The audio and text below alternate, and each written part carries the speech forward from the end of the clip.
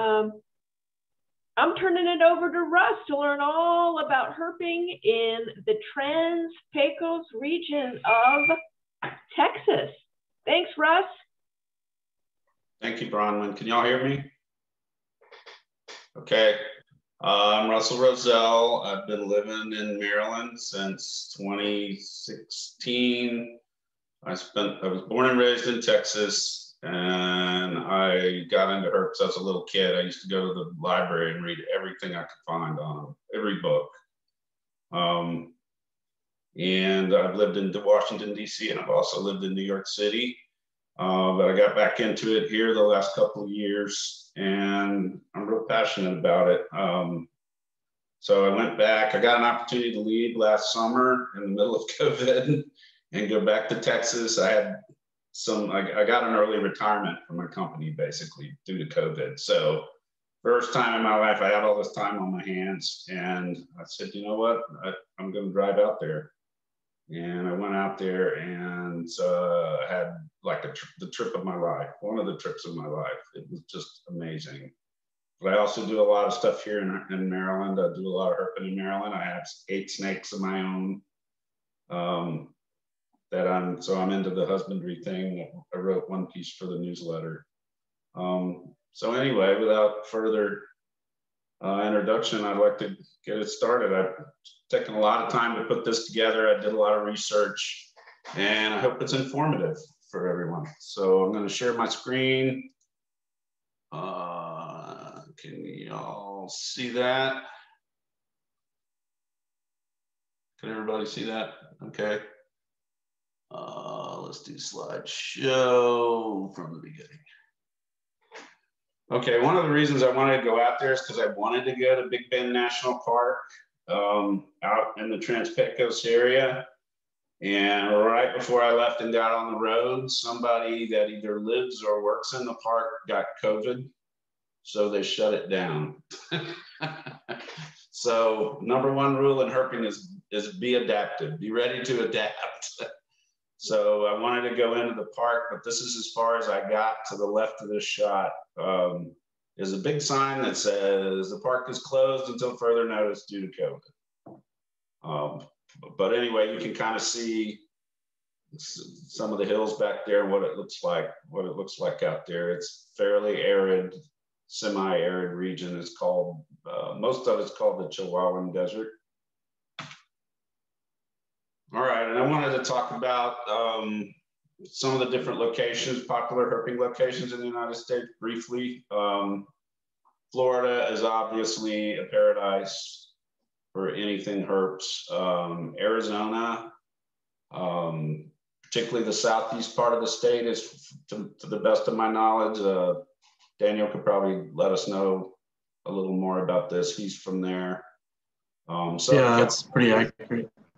I'm sorry? I was saying that's pretty accurate. Okay, thank you. And then Southern California, there's a place in Southern Illinois that's called Snake Road. I don't know if anybody's heard of it, but it's set aside, protected land. The snakes and the herps are all protected. And there's a big cliff up on one side where they all brumate in the winter, and a big swamp on the other side, or a lowland on the other side, and they migrate twice a year. So if you get there at the right time of year, you can just see all kinds of animals, all kinds of herps crossing the road. The Smoky Mountains in Tennessee, if you're a salamander person, and I believe frogs and tree frogs as well. And I think that extends down into North Carolina as well. The Smoky Mountains go across several states, but I've heard the best spots are in Tennessee. And then there's another place that's kind of mythical in our literature, and that's the Pine Barrens in New Jersey. I don't know how good that is anymore. I understand there's been a lot of development there. But then there's Texas. So why Texas, Russell? That's kind of the question I'm getting to here. Why would I go to Texas to go and look for these animals and document, photograph them, whatever your interest is? So I put together this slide, and it's a bit of a quandary because The taxonomic changes with snakes and turtles and lizards and a lot of amphibians, they're changing. They change all the time now. And basically, a lot of us, what they used to call subspecies, are being eliminated, and they're now, because of DNA and genetic analysis they have now, they know that these animals aren't separate species. They just have different colorations in different regions. Basically, that's my interpretation of it. So these numbers are variable. I used a number of sources to try to get these numbers, but this is my best guess. There's 108 species of snakes in Texas. 15 of them are venomous. We have, I believe, 27 here in Maryland. I believe that's the right number. They have 33 species of turtles and tortoises. 5 are sea turtles, which are, I think, the same 5 we have here. There's 60 species of lizards, 1 species of crocodilian, obviously the American alligator in the southeast part of the state. There's 28 species of salamanders, 44 species of frogs and toads. So they got a lot of species diversity. And a lot of people, going back to the next slide, a lot of people think of Texas and they think it's one big desert. And it's a huge state. Obviously, it's a very, very large state. It's 800 miles from the tip of the south at Brownsville, Texas, up to the Panhandle, and it's 773 miles from El Paso out in the far western part of the state to Orange, Texas, right on the Louisiana border. So it's a big state, and there's a number of geographic regions, and this kind of lays it out. You've got everything from Big Bend in the west, which is mostly what this Trans-Pecos presentation is about. There's the hill country in the center of the state. There's plains, Gulf Coast, piney woods, prairies and lakes, and then the Panhandle is a big open, flat plain for the most part. So there's all different environments in the state. It's not just one big desert or anything like that. So this slide, I want to thank Daniel for this photo. It's technically a little disclaimer here. This is not a horned lizard that can be found in the state of Texas. I don't remember the exact species, but it was such a beautiful shot. I had to use it. And it looks pretty much the same as the Texas horned lizard. And the state reptile of Texas is the Texas horned lizard. And they were once very common. It's now on the threatened list due to habitat destruction, pesticides, and invasive fire ant populations. Now, up until the time I was 5, 6 years old, I lived in a little town in West Texas called Hondo. In our backyard, when I was like 5 years old, I remember catching, we called them horny toads. I remember catching these. That's probably the first herp I ever saw or ever caught. And we'd put them in a shoebox and keep them in the room for a little while, and then go let them go, me and my little brother. But from what I understand now and what I found out researching this presentation, that's not the case. You can't just find them in your backyard anymore there. Some places maybe, but they're struggling a bit. They're very specific in what they eat. They eat a particular type of ant. And these other ants that were invasive came in and wiped out the ants that is their primary prey, and their numbers have dwindled. And there's other reasons for it. That's not the only reason for it. But I'll get back to that a little bit later. All right, now this is always interesting. The laws regarding herping in every state are different. So whenever you go to another state and you want to go do this stuff, it's really important to go do the research and find out what you can and you can't do. And looking around the different laws, I'm not a lawyer, so I'm not encouraging anybody to do anything or not do anything here. I'm just simply trying to document what I ran into before I went out there, the stuff, the requirements to go do this in the state of Texas. And in Texas, you have to have a state hunting license. They classify them under game, but they call them non-game species. So you have to have a Texas state hunting license. And if you're going to pursue or to do anything with a non-game animal, which they are considered, you have to purchase a permit for that. I think it was like $12. An out-of-state Texas hunting license is $300 or more. It's very expensive. That if you don't live there, if you live there, it's obviously less expensive. So it is legal to hunt and or capture herps unless the species is on a list of protected species or resides on a wildlife preserve. They only have like one list they publish, which includes threatened and endangered animals. We have 3 lists here. We have an ABC list, and the restrictions vary depending on where the animals fall on that list here in Maryland. So this is where it gets a little contentious. In order to roast cruise for herps, this isn't contentious, but one must wear a reflective vest when you're out at night on the roadways. However, it is illegal to capture or molest a herp while it is in the finished roadway. And that's quote, I put an asterisk here because there's a lot of, if you talk to the people in Texas who do this, there's a lot of feelings about that. And basically, from what I could gather, the law is that they don't want you collecting animals. The key word there is collecting animals off the roadway at night or in the day. And they also have laws against spotlighting an animal with any artificial light, whether that be a flashlight, a spotlight, or your headlights of your car, which is kind of interesting because if you're driving around at night with your headlights off, they're going to give you a ticket for that. So it's a bit ambiguous, but I think the intent is to keep people from using spotlights to find animals at night. I think that's the intent. But the other interesting thing is if the animal, it's the finished roadway. So if it's asphalt or on the shoulder of the road, if the animal is in the road, you can't touch it. You're not supposed to touch it or capture it or even photograph it, really, for that matter. But if it crawls off the roadway, and there's a big section in Texas on the side of the road that's still public land, if it crawls off the roadway, it's kind of free game. At least that's my interpretation.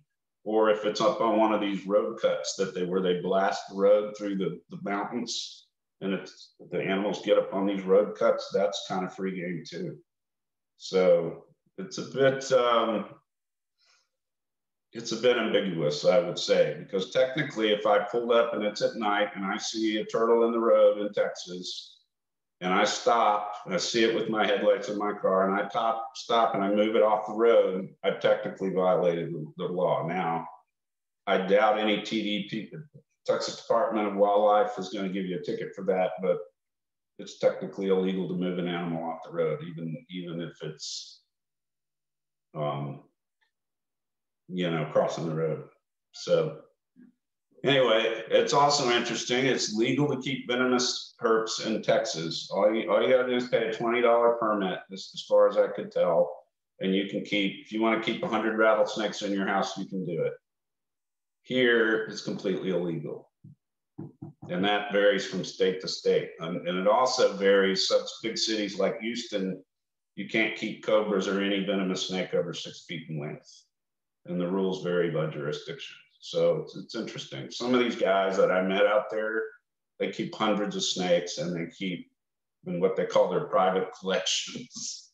And they keep venomous animals too, all kinds, and mostly snakes. So the source of this information is Texas Parks and Wildlife Department. That's their website there. All this stuff is up there. They even have a question and answer up there. I'm going to stop here with this. I'm curious if there's any questions on this, because this varies state by state. Like California, if you want to herp, you got to buy a fishing license. And I think Arizona considers them a game animal and you got to buy a hunting license. So you need both a fishing and hunting license in Arizona. Yeah. So every state handles it a little differently. And the way they enforce it is obviously a little different. So, yeah, enforcement's always key because it comes down to the definition of take and how the state and or the given officer is going to define take. You know, if I temporarily, you know, confine a snake on the side of the road to take its picture, am I possessing that animal? Have I taken it? So I think the spirit of the law is clear as far as keeping folks from doing the wrong thing. But yeah, it varies widely. Yeah. And the other thing I will say is most public officials, their number one priority is to keep the people that elected them safe, right? And road cruising in the middle of the night in a lot of places is not the safest thing in the world to be doing, especially when there's venomous snakes involved. And I do want to say I don't touch those animals. The only thing, you'll see some photos I took, but I have a long handle snake hook, and I just pulled it off to the side and took my pictures and let it go. So I don't handle them, and I don't recommend people handle venomous animals. It's just not a good idea. So yeah, the keys for laws like is what's the case law, and it's the case law statewide if there's been a decision in an appeals court, and then there's the local appeals law, the local case law, and I bet especially for road cruising that there have been enough cases that would clarify this. And the only question is how to find out what the case decisions have been, because that's going to guide your local wildlife officers. Right, that's an excellent point. And I will say, even though I'll show it later in a later slide, it's very desolate out there. There's not a lot of people, not a lot of traffic out on a lot of these roads out there. You are being watched. It's an area of the country, the border, the Rio Grande is right there. And it's an area of the country where there's illegal immigration going on and smuggling, drug smuggling. And at no time when I was out there were times when I felt very alone and very isolated. But you see these border patrol guys, they're all watching you. They're out there. They have night vision. They got drones. They crawl up, they park up on top of these hills, and they use night vision to look for anything going on that's illegal. And they're looking for a lot more stuff than just somebody looking for snakes or looking for lizards or something. But they're out there. And one road I drove down where I'm headed toward the Rio Grande, and then on the way back, there's a checkpoint. And it's Border Patrol. So if you're coming back, they want to verify you're a U.S. citizen, and they stop everyone, even 2 o'clock in the morning or whenever. And I was coming back several times, and they see me with the vest on, and they know what I'm doing. And they said, "Did you find any snakes? Are you a U.S. citizen?" "Yes, sir. Here's my ID." "And did you find any snakes?" "So, yeah, I did." So they know what you're doing out there. They're not. It's not a mystery, so to speak.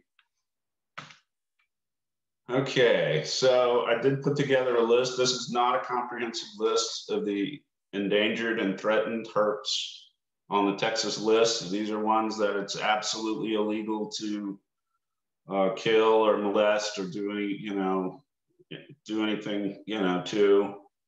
And there is, even though there's not any salamanders out in West Texas, I managed to put a photo in of one.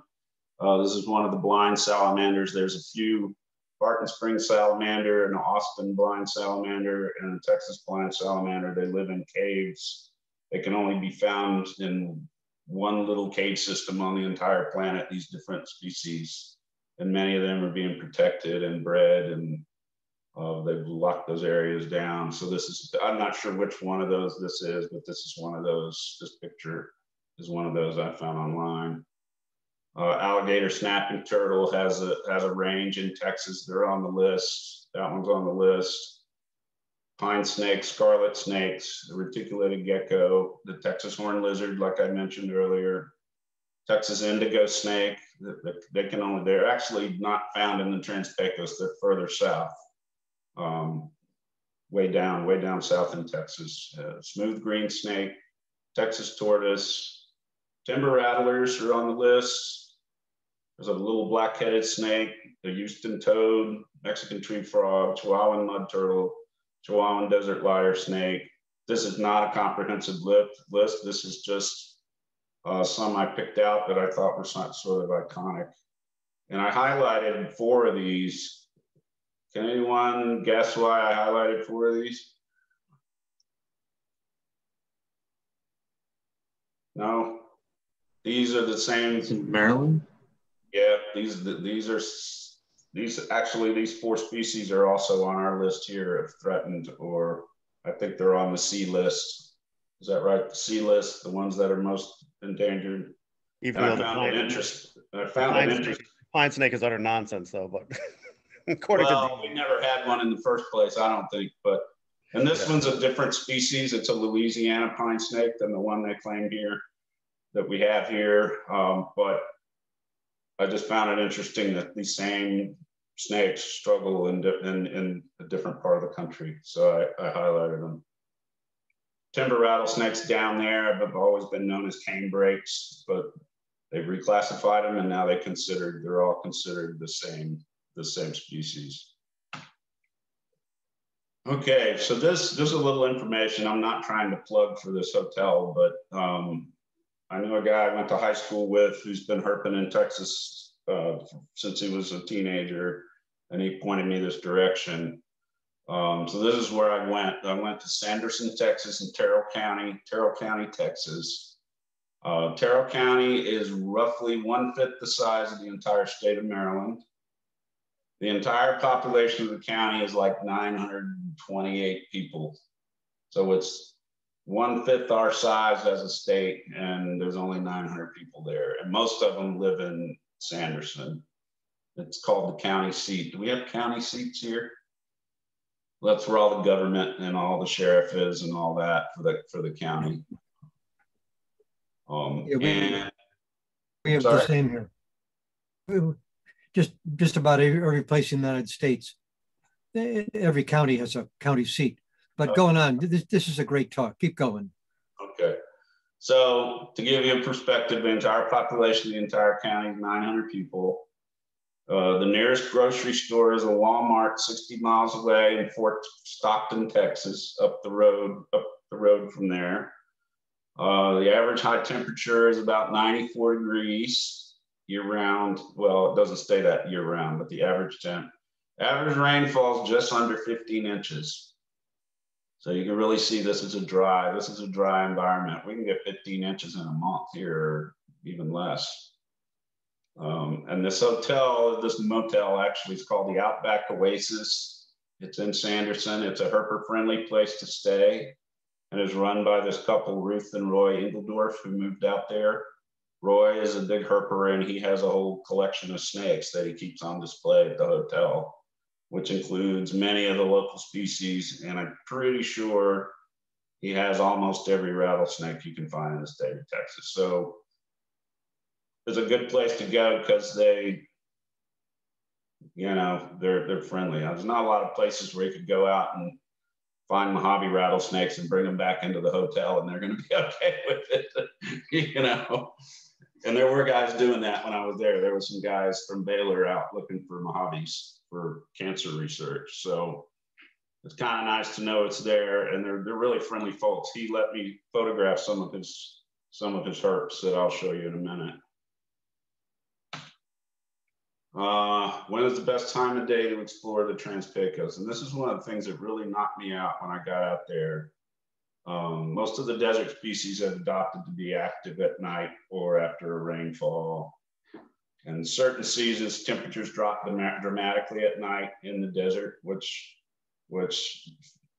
encourages a lot of these animals to get out on the road when it's cold at night. And there's no major cities out there at all. The nearest major city is probably San Antonio, I would think. So at night, the skies are just unbelievable. When you turn out the lights, you turn off the car, you look up and it's just full. It's like diamonds everywhere. You can see galaxies. It's just unbelievable, amazing. And then you turn out the lights, you turn out the headlights and your flashlights, and it is pitch black where you are. But when it gets dark, the whole desert just comes alive. These animals come out, they start moving, and there's a whole bunch of them, not just herps. So that was one of the things that really knocked me out. I regret not doing some photography at night there. I didn't, but I'm definitely going to do it next time. I'll do it this year. All right, so most people don't go out there looking for amphibians or turtles or salamanders or anything like that. Most people go out there looking for lizards or snakes, but in interest of, you know, fairness, this is the Herp Club. I try to include all of them, and there are amphibians in the Trans-Pecos. I intentionally put this desert scene behind this. I'm pretty sure this is a spadefoot toad. Daniel, did I get that right? Yeah, Couch's spadefoot. It's a Couch's spadefoot. But these animals have adapted. There's very little rain, there's very little water, but there are amphibians out there. They bury themselves in the desert until the spring rains. They have the rainy season, they call it, in the spring, and they come up and breed, do their whole life cycle in just a very short time, so they can survive out there. It's really pretty amazing.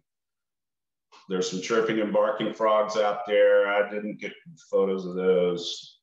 And all these animals have evolved specifically to survive in that environment. And mostly you can only see them above ground during and after rains, most of them. There are some water sources out there, and you'll find some around the water sources. Recent droughts, the last few years, it's been very dry out there, and that's made them a lot more scarce. Another one of Daniel's photos. It's really cool shot. So the turtles, believe it or not, there's only two that can be found in the Trans-Pecos, two species. There's a cooter that lives in the Rio Grande River. Not the best picture. I found that picture online. I didn't find any of these animals when I was there, but they only can be found in the Rio Grande. They have their own species. And then there are box turtles out there, but they're hard to find. My understanding is they're hard to see, hard to find. It's called an ornate box turtle, but its range covers a big chunk of Texas and the southern United States, but they also survive up there as well. And lizards, there are a bunch of lizards out there for sure. Another one of Daniel's photos. They have geckos, alligator lizards, earless lizards, horned lizards, collared lizards, spiny lizards, and prairie lizards. And you might be thinking, what about the venomous ones? And what about the Gila monsters? The Gila monsters don't, their range is farther west, so they're not found out there at all.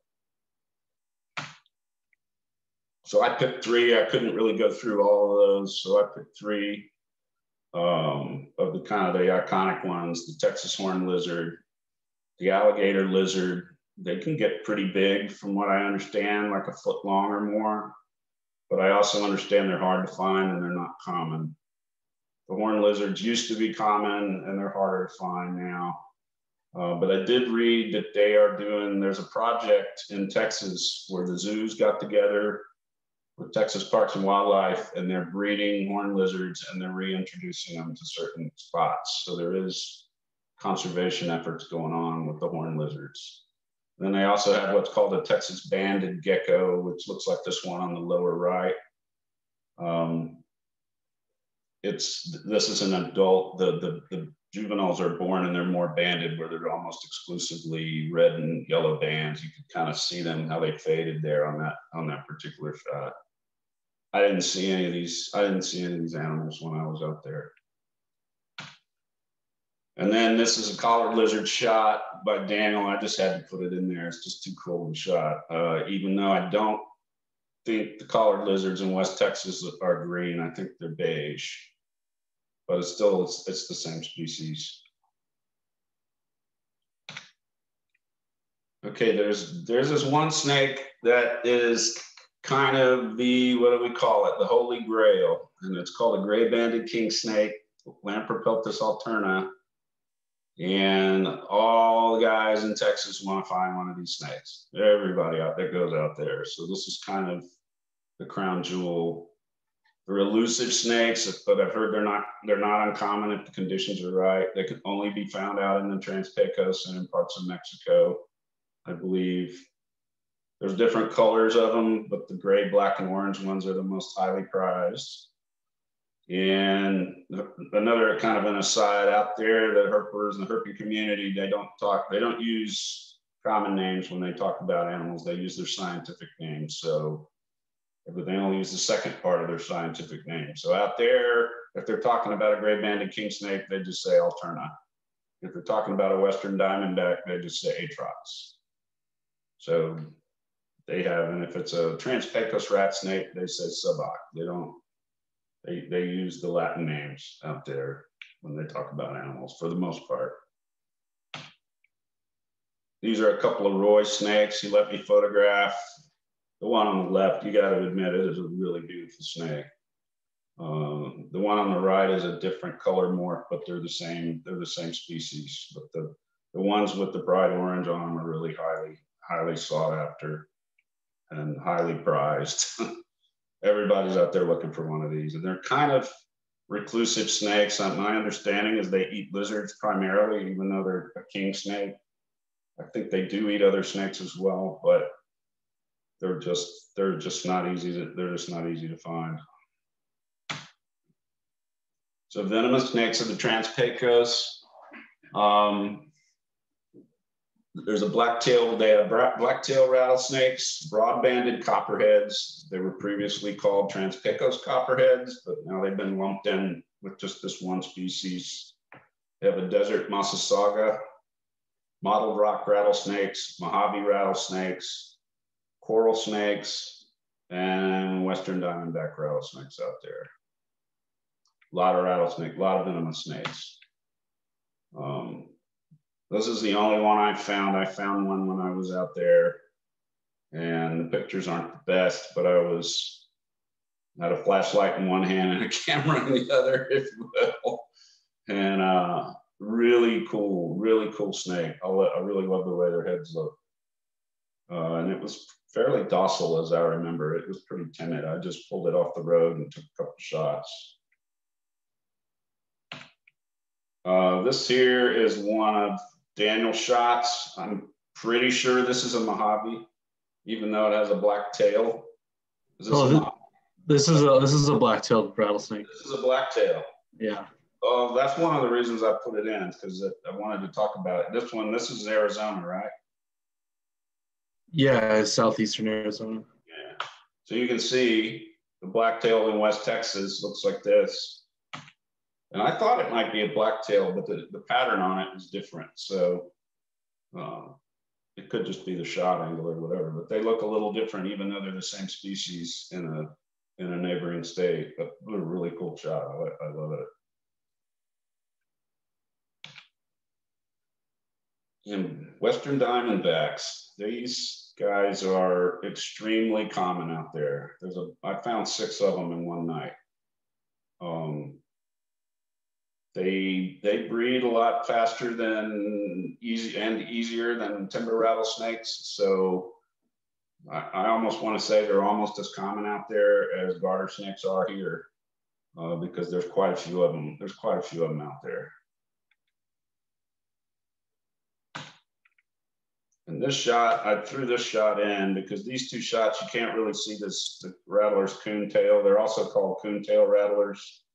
And you can't really see it in these shots. So I kind of threw this one in there for one reason. This snake was on the road. This is a diamondback. He's on the road, and the daytime temperature that day was about close to 100 degrees. And even after the sun sets, the temperatures don't drop that dramatically. It was almost midnight before the temp goes down to like 90. And this snake is out on the road. This is not a deceased snake that got hit by a car. It's flattened out on the road and pulling the heat out of that road. Now, I just thought that was amazing that it was so hot, and yet these animals are out there pulling heat off the road. You can see how it just flattened itself. These are the other venomous ones out there that are out there. The coral snake, they're not easily found. They spend a lot of time underground. Now, I don't know how many of them are out there in the desert because the range, they actually call them Texas coral snakes now because the range, most of their range extends over a big chunk of Texas. And like I said earlier, they have broad-banded copperheads. I was kind of shocked actually that there were copperheads in the desert and garter snakes in the desert, but there are. Because they're kind of known for being around water. The one on the upper right is a mottled rock rattlesnake. They're small species. I didn't find any, and I think part of it was because I couldn't go up into the park, up into the mountains, which it's easier to find them up there, is my understanding. But they're small rattlesnakes. They don't get very big. They're only about 2 feet long, I think, on average.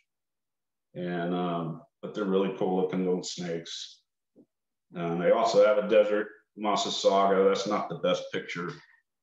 Or maybe a prairie rattler. I can't remember. I have to go back to the other side.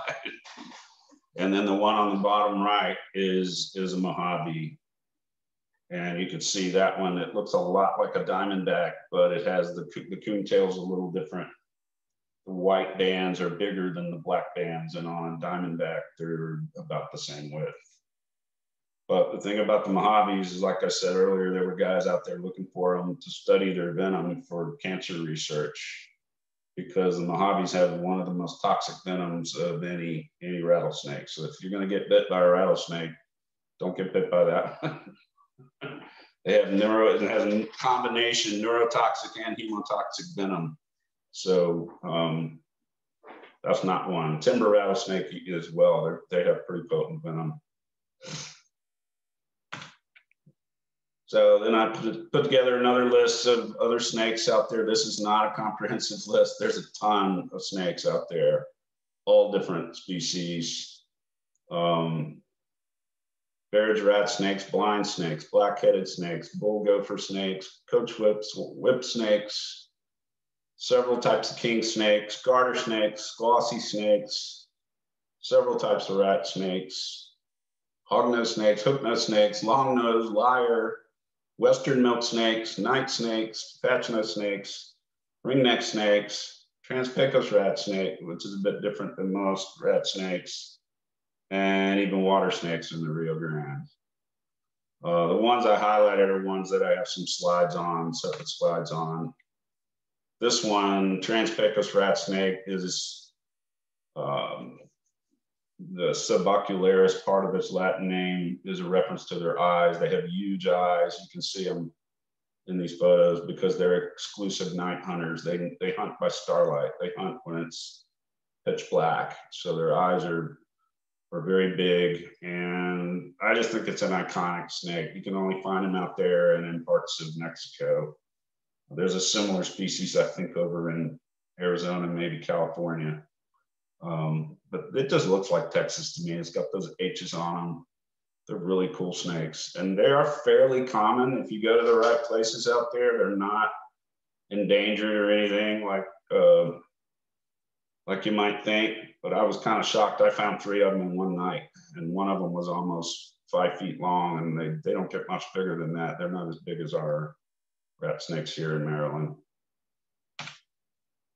These are 3 other snakes I found when I was out there. The very first one I found was a garter snake, and I went, man, I drove 1,500 miles to find a garter snake. But so this one on the lower left, it's actually a different species than we have here. It's called a checkered garter. And I was a little shocked to see one, but there was a water source, and I was walking around this little pond, and there it was, boom. So, and I like garter snakes, so it was cool. It's kind of funny. That's probably the very first snake species I caught as a kid as well, because I lived in not too far from there. And this other snake I found is called a glossy snake. I thought it was a little gopher snake, a juvenile gopher snake or rat snake when I found it. But I looked it up, and when I looked at the photos, I figured out what it was. It also has eyes. You can't really see in this photo. Let's see if I can. No, I can't blow up the photo, but its eyes are similar to the other Trans-Pecos rat snake in that it hunts at night. So its eyes are all kind of pointed up and they're large. And this other little snake, I saw it in the road and it looked white in the road. This very tiny little snake called a Chihuahuan hook-nosed snake. So they have big snakes and venomous snakes out there, but they also have these little tiny snakes like brown snakes that we have here. And then they eat spiders, they eat scorpions and little bugs in the desert. I thought it was a cool looking little snake. It's kind of hard to see, but it does have a little hook on its nose. So these guys, the one on the right, this is a Western milk snake. They have a whole bunch, they had a whole bunch of subspecies that are now been pretty much eliminated. Like they call them New Mexico milk snakes and some other things, but they look a little different depending on where you find them, but they're all called Westerns now. And this was one of Roy's snakes that he let me photograph. The one on the right, really, really pretty. And the ones on the left are called Splendidas. They call them Splendidas. It's a desert king, and it is actually a different species than the ones that we find here and in the Southeast United States. I was a little shocked they had their own king snake, but they do. And these guys, a lot of people looking for them out there as well. I think they breed them and sell them. These two, I put these two on because I have personal experiences with it. I caught both these snakes as a kid, both these species. The left one is a coach whip. It's closely related to our racers that we have here. You can see why it's called a coach whip, because it kind of looks like it's braided, like braided leather or something. And I did see several of these out there, but they're diurnal, so they don't come out at night. You see them at sunset and sunrise crossing the roads. And sometimes in the middle of the day when they hunt, but they don't hunt in the heat. And I have a story about a coach whip when I was a little boy. When I was like 11 years old, me and my brother caught one in San Antonio. And I didn't realize it until I looked it up for this presentation, but coach whips are one of the top 4 biggest snakes in North America, native snakes in North America. The record's like 8'2", so they get really big. And I caught this 6-foot one when I was a kid with my brother near some railroad tracks. It was up under a breeding pair of them, was up under a bunch of cardboard. And I managed to grab one, not realizing the snake was bigger than me. It was longer than me. And we took it home, and it was so big we couldn't put it in the aquarium we had. So we had this big 10 can that was about like a small garbage can that we poked holes in, and we put it in the can. And my mother, for some reason, she was working at a car dealership. She decided to take the snake to work. I don't know why, but she took the can with this 6-foot coach whip to work. And some guy up there, another salesperson or whatever, decided he asked her, what's that? And it's the snake my boys caught. And he decided he was going to stick his hand in that can. He goes, oh, okay. They're not venomous snakes, but a coach whip will bite you. They're like the racers here. They will take a hold of you. And this guy stuck his hand in there and got it bloodied up pretty good, actually, because this big snake bit him. And my mother thought it was hilarious. But anyway, we couldn't keep it. It was too big, so we let the snake go later. But that's my coach whip story. And Roy actually has one with a pink head like this one. It's a really pretty looking snake. And I didn't think they were good in captivity because they tend to be, have a temper. And I asked him about it, and he said, oh, I keep this one because it's the only one I ever saw that wouldn't bite me. So that's the other coach whip story. And I did catch one of these patch-nose snakes. I believe they're lizard eaters. I caught one of these as a kid as well. So I kind of wanted to throw a picture of one in. They're striped snakes. They're about medium size. I think they get about 3 feet long. And there's several different species of them out there in Texas. All right. So more than just herps. I did want to include some other stuff in here that's not herp related, because there's some iconic, some really cool animals out here in this desert. When, like I said, when it gets dark and you're driving along, it just comes alive, and there's all kinds of animals out there. And Texas is one of the states with no state income tax, so they rely heavily on hunting, fishing industries to bring in revenue. And so it's a big deal. Game hunting is a big deal out there, and people pay a lot of money to go hunt on some of these. They call them leases, where you can pay the owner of this big tracts of land to go hunt. But the state has immense natural resources, but conservation is important in preserving those resources for future generations. So they're working on that as well.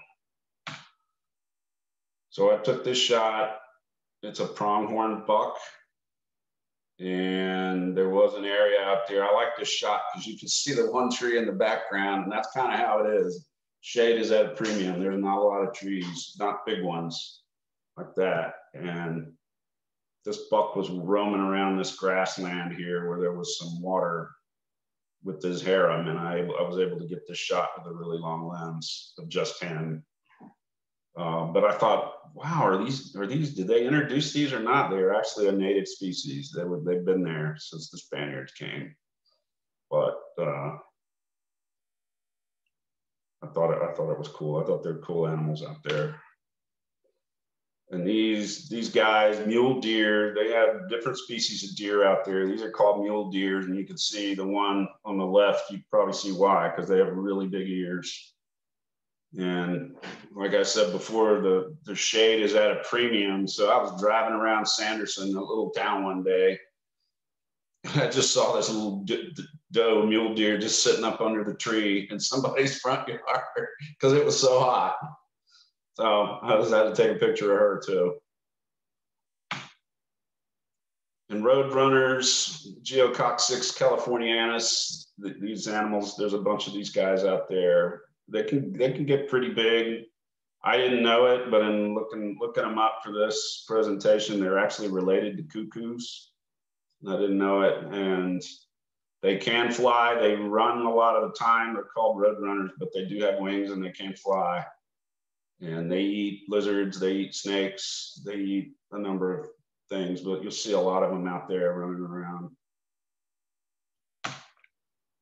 I got a really bad stock photo off the internet, but I tried to get pictures of jackrabbits while I was there, and I could not.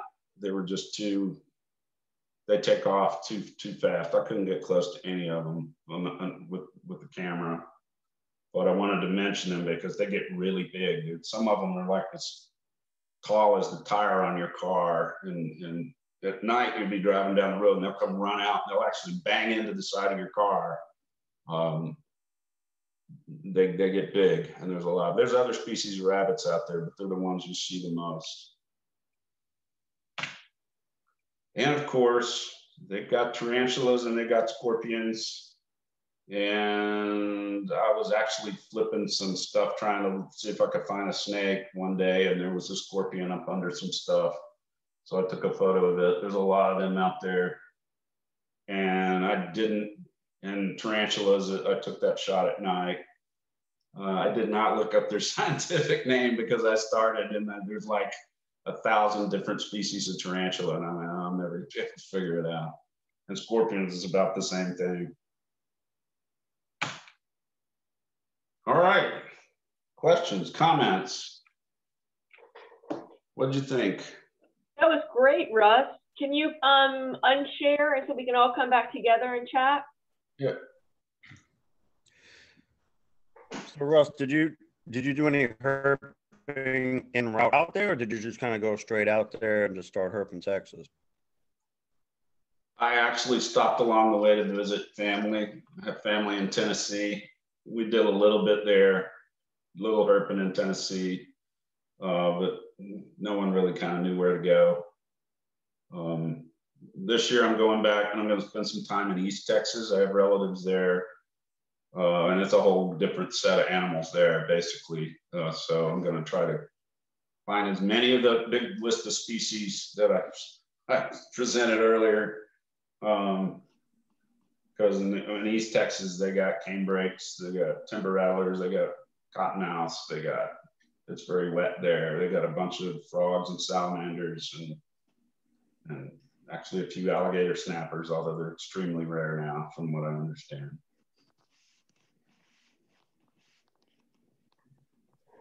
So yeah, when I got out there, I really didn't know what I was doing, to be honest.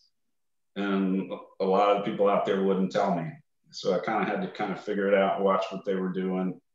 Because there was a bunch of herpers on that road, those roads out there, even though it was very dry and it was not the best conditions. There was a number of people out there. Gene has his hand up for you. So when you couldn't get into Big Bend National Park, had you already had alternative places to go in mind? or, you know, because you lived there, you had some idea where to go, or did you really sort of have to puzzle your way through looking at other herpers? And Yeah, I really kind of wanted to go to Big Bend most, to kind of go up into the mountains, because that's where I think the tallest peak is in Texas.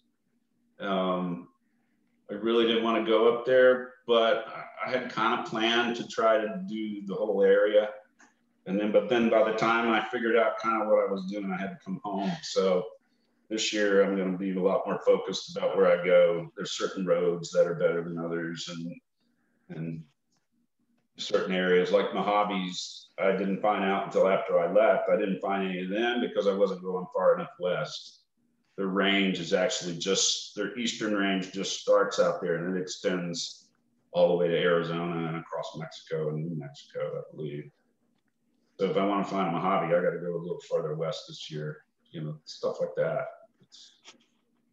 Hey, Russ, well, Nick wanted to know about the Guadalupe Mountains. Is it similar to Big Bend? The Guadalupe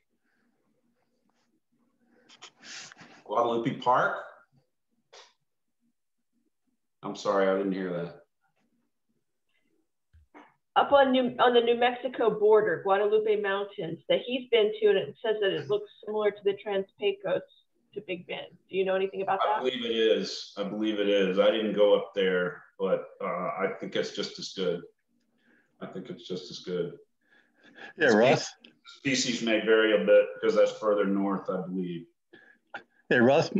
My name's Wayne, and I was born and raised in San Antonio. So I used to take Route 90 out all the time through Hondo, and I still go out there as often as I can. And it's you captured it pretty well. It's a pretty exciting place to go. I've been to Big Bend probably 30 times, and it's a lot different than Guadalupe. Guadalupe is actually a coral reef, and Guadalupe Mountains National Park is the bottom part of the reef that the Carlsbad Caverns is in. And it's right there. But I took 3 students there years ago to Big Bend for spring break. And the one boy wanted to see 3 rattlesnakes. And we saw the black-tailed and the Western Diamondback. And we saw the Mojave over at Studi Butte, which is on the west side of the park, outside of the park, right next to an elementary school. So I would think that that's probably a teacher duty, rattlesnake duty out there. But and not only a lot of reptiles, but the more birds in Big Bend than any other national park. And you got fossils there. The largest pterodactyl ever found was in the park. So it's a pretty expansive place. Yeah, absolutely. This year I want to find some more lizards than I did. I want to find those geckos. Some of the other ones, I understand that the weather, the temperature is important. It's like herping here. Temperature, the weather is critical, you know, so what you're going to find. But I think I'm a little more knowledgeable, and I've read a few books about different places to go. And if you want to find something, we have the Mara Atlas here, which is really helpful.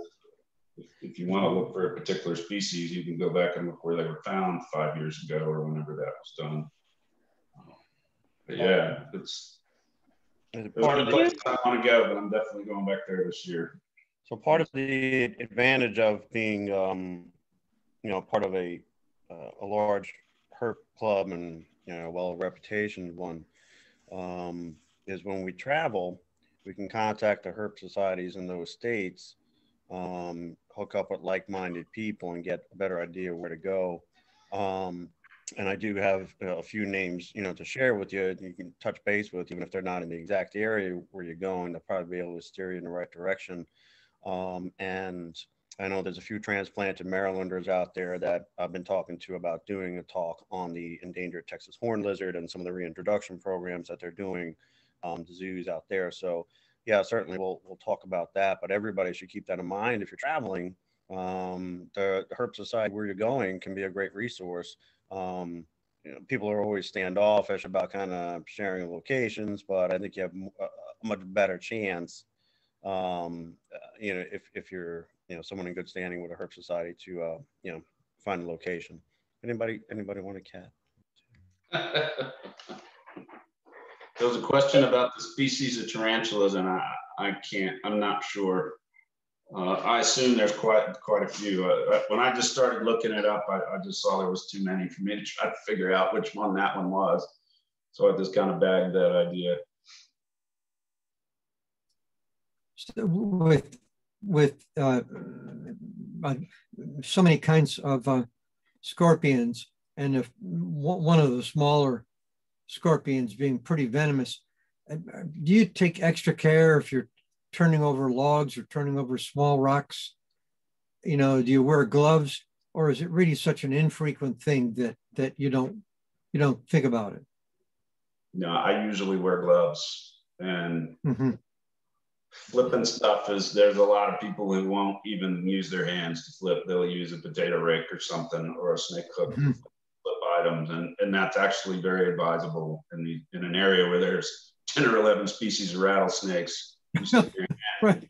You know, when we go up to the mountains here to look for the timbers, it's like anytime I talk to anybody, I'm like, just make sure you know where you're putting your hands and your feet, because there's not thousands of them up there, but there's copperheads and there's timbers up here and there's rocks everywhere, and they could be under one. So only takes one. You always have to be careful, and be very careful around venomous snakes. I mean, the little Mojaves I heard have quite a temper. And one guy I read online, he has a post for the area, and he says he's even seen a Mojave rattlesnake strike straight up at something. So the diamondbacks are actually pretty good. They're like timber rattlesnakes. They're very laid back, but still you got to be really careful. You got to be really careful. I don't handle them for that reason. My friend who I went to high school with is herped for years, and he keeps venomous snakes, and he's had 200 venomous snakes. He's been bitten 3 times too. So if you handle them, even pros get bitten. You know, look what happens to Irwin, right? So right now I'm hands off of that. I'll move them with a hook, and that's as close as I'm going to get. I'll let my lens do that, you know. And I'm not telling other people what to do. I'm that's just my rule. I just won't. Because my friend, he came to school. He was out for like a month, and he came back to school with all these pictures. He was bitten by a cottonmouth, which is not, usually you're not going to die from a cottonmouth bite. They don't have the most potent venom. That's still not advisable, but he came back to school and showed some really graphic pictures of what they had to do to his arm to save it. So he wasn't in danger of losing his life, but he was in danger of losing his arm. You know, and he keeps them, and he's been bitten 3 times in his life. So I don't want to go there. Not yet. So I have to say, so my first advisor had been reptile curator at the Bronx Zoo, and you know, he taught us how to handle venomous snakes. And I have to say that your whole presentation on that was a very balanced, calm way of looking at it, and you know, it's very good. That you're going to survive, but you might go through a month of hell. Although with the Mojave, that'd be a question, especially if you're some distance from medicine, whether you're going to survive. Yeah, like I said, the nearest Walmart is 60 miles away. I didn't check, but I probably should have. What's the nearest hospital? You know, and the treatments, they're a lot better now. They don't do what they did 40 years ago with sucking the wound, and you know, they give you antivenom and treat it a lot differently now. But it's still not something I want to experience yet. I avoid walking in the grasslands where the Mojave are really common. It's not the snake I definitely only view on the road. It's not a good snake to mess with. No. Well, thank you, Russ, for this. I mean, anybody else has any other questions? I feel like I got to go on a little bit of a vacation, which was nice. And even though I've been at home for over a year, so that was a fantastic little trip. And hope that we can all go with you or go on trips more that are coming up. Any other questions for Russ? Yeah, what was your favorite find of the trip? Sorry? What was your favorite find of the trip? I'm not sure if you said during the presentation. Probably the blacktail. Well, the diamondbacks too were amazing. It's funny because I grew up in Texas, but I grew up in East Texas, and I never saw a diamondback rattlesnake in the wild until last year. Houston is actually out of the range where I stood. To be fair, I wasn't in that part of the state most of the time, but I never saw one. So one of the first ones I saw was in the middle of the night, and it was up on a cliff on the road cut, and I had kind of like just a brief spiritual moment with that snake, and then I was like 20 feet away from it, and I was like, wow. So, but the blacktail was a really cool snake to see too, and the Trans-Pecos rat snakes. Those are there. They don't stop. They don't bask on the roads. You just see them crossing. That's kind of how I knew there was so many of them out there, because I saw like 3 of them in one night. And they move around. They hunt at night, and they move around a lot. They're pretty amazing. So one of those 3. I'd love to find one of those king snakes, one of those alternatives, but guys go out there all the time and don't find them. So we'll see. I think there's also a black-headed snake out there that's unusually large for that type of snake. That's like similar to the alterna. I believe it's on the endangered list. Yeah. It's not common from what I understand. I found a little orange snake with the black head, and it was called a flat-headed snake. I didn't include it in this presentation, but there's a bunch of species, and I think either the night snake or the lyre snake is on the list as well. There's not a whole lot of them. They're not easily found. So, but thanks for your photos, man. Those were awesome. Thanks for including them. It's a great presentation. Thanks. Yeah, and just to let y'all know, next month is May, and May 12th is the next Herp Club meeting, and we have Dr. Karen Lips, and she's going to be talking about chytrid, something so much fun but important to understand what threats are happening to our herp populations worldwide. So I hope that you will join us for that. The link to the sign up to volunteer for World Turtle Day on May 23rd is in the chat. It is also in the email that was sent out to you. It is also on the Facebook group. So it's so many ways that you can click that to volunteer for May 23rd. And Tom, do you have anything else to say? Don't forget to visit the Herp Club merch store. If you don't have your Herp Club t-shirt or sticker or Herp Club mug, come on, get with the times. The link is on the Facebook page. I like the Foss Club is beating us, guys. Their members are buying stuff all the time from their Teespring store. So get on there. Money that is raised from those items goes towards the club, and when we do start having in-person meetings again, we can use that for refreshments at the meetings, or perhaps an honorarium for a hard-to-get speaker or something like that. But just a reminder that it's out there. And yeah, thanks everyone. Thank you, Russell. That was amazing. I fell in love going out west. I was raised on the East Coast in New York City, and my first time out to Arizona, I was just floored by, wow, there's this much wide open space in this world. It's not part of your programming as an East Coast person when you get out there. It's an amazing part of the world. I can't wait to get back out there. So thanks for giving us a little virtual vacation, as Ron said. All right, welcome. Thanks for tuning in. Thanks. I'll have this up on YouTube and share it with the rest of the club members, and you can share it with all your other herping friends too. All right. All right. Everybody stay safe. We'll hope to see you soon. Thanks a lot, Russ. Good night. Thank you. Talk to you soon. Bye-bye.